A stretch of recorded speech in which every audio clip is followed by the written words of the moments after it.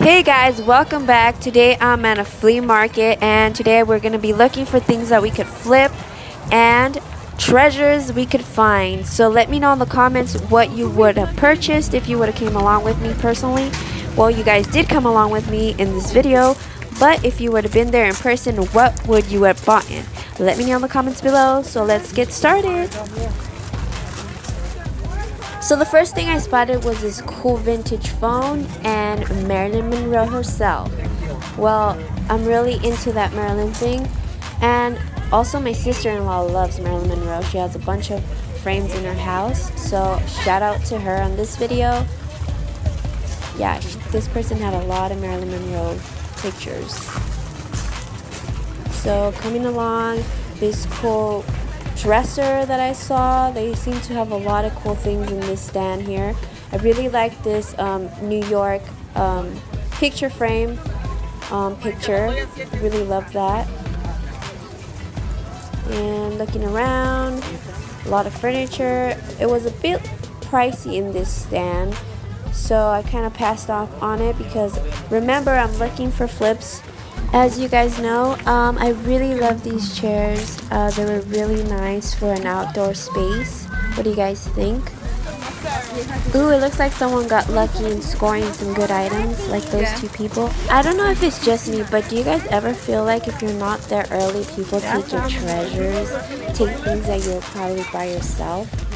But anyways, we came along to this one right here. It looks like it's a really good collection of chairs. They were really interesting chairs. They had a different form from the bottom. They had a lot of interesting things, like all these collectible frames.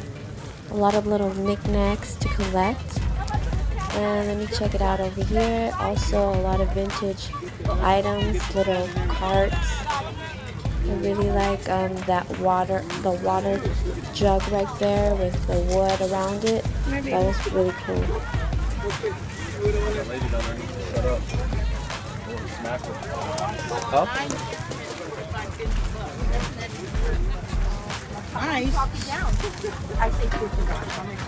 You guys won't believe what I found next is Pikachu!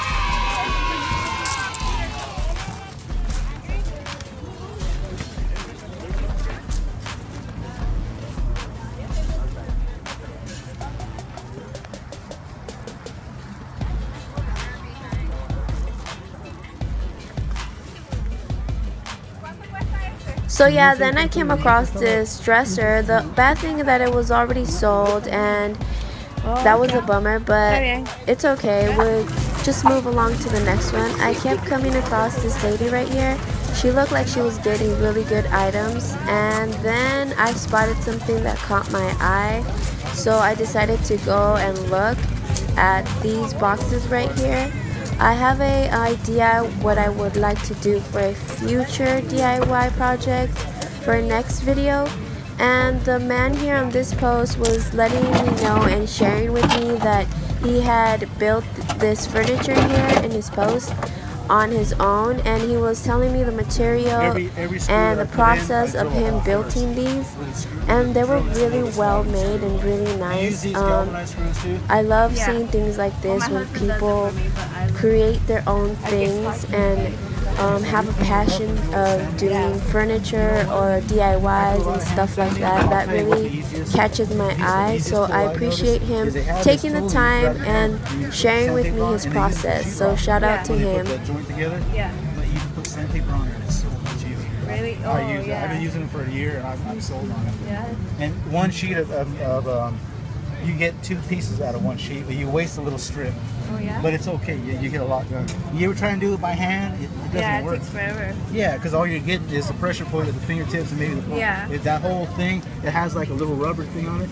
Yeah. Go to Home Depot and get one and you'll be happy with it. Yeah? I'll try that. Stack of bacon too.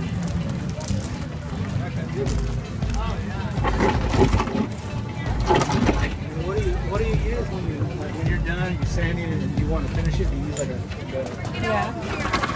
I like both the ends are pretty straight. This is just regular house paint too. You can wire brush that right off. Yeah. I use a wire brush with these two. When I first get them, I just wire brush them. Yeah, I think I'll take it, but I'm probably gonna have to come back for it. Yeah, that's fine. Well, let me ask.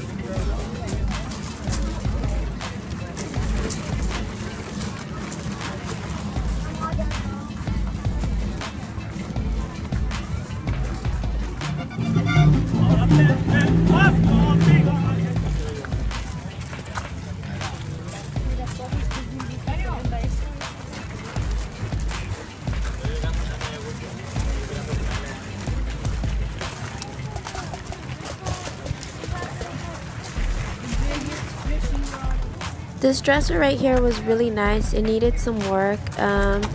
The middle part was a little damaged and all the handles were missing out of the little original handle, so I kind of had to pass on that one, and they wanted a little too much for it for me to make a flip. I think I wouldn't have got any money back with that one. So like I said, when I buy things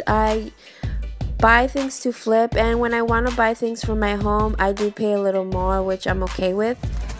So yeah, I had to pass on that. Right now they have right here on this post was a lot of little cute little items that you see here.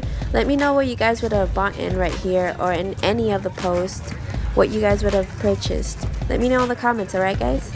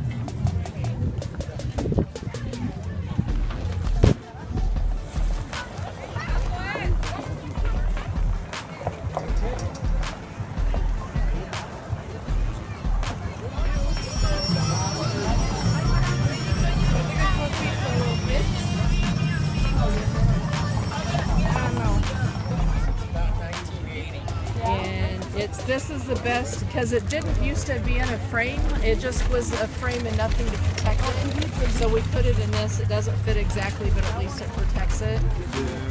They're going on eBay in worse shape for about 80 bucks.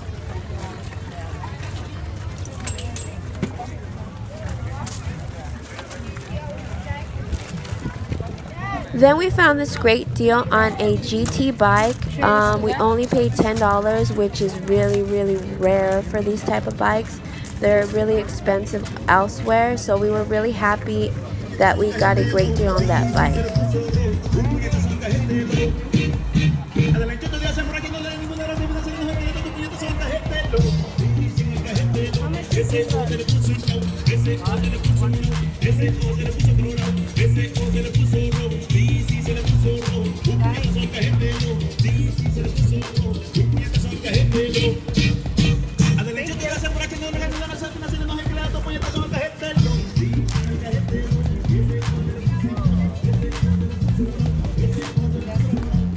And we just had to boogie down a little bit with the music in the background, so we stopped by to do a little dancing, and after that We got some drinks because it was really hot, and then I went back to the post where I purchased the box. I was really excited and really happy that I found this.